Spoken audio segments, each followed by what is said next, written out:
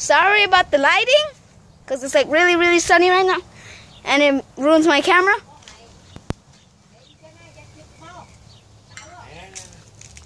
And today we'll be shooting a pellet gun out of the Crossman 760, caliber 177. I'm going to use this Crossman pointed pellets. I want to see how many cans it could go through. And there's 4 cans right here. 4 aluminum cans. Okay, right now I'm going to shoot it. First shot. Let's do this. I'm going to be shooting it from 10 to 15, 20 feet away.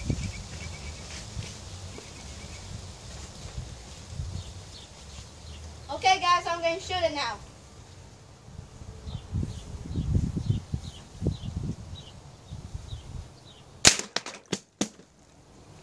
Wow. Dang, that's a lot of power. So as you can see, it knocked down 2 cans in the ground. See, there's 2 of them. Let me see.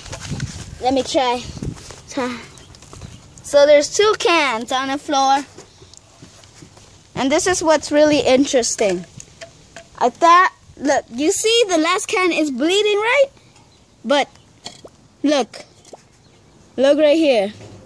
I don't know if you can see, but the pellet's right there, but it still it had enough power to penetrate this can.